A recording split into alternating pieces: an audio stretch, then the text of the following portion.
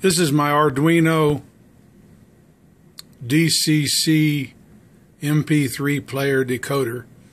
It works, and I'm going to power cycle it here to try to keep that. I'm just going to turn power off and power on, and you'll see the LEDs flash on and off. And initializing.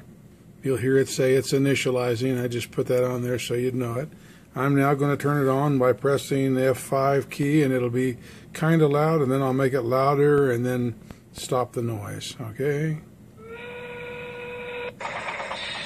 That's a sawmill, it's supposed to be.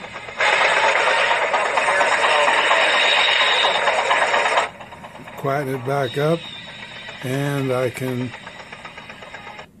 stop it just as well by, and I'm controlling everything off of an iPhone running touchcab.